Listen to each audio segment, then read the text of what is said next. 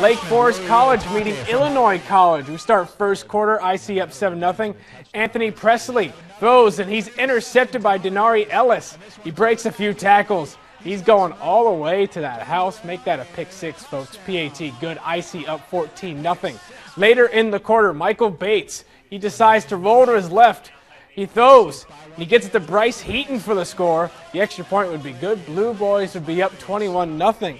And second quarter, in the red zone, Bates throws to the end zone, and he gets Heaton again for the TD. Bates won over 10,000 career passing yards in today's game. Blue Boys improved to 5-2, 49-6, the final.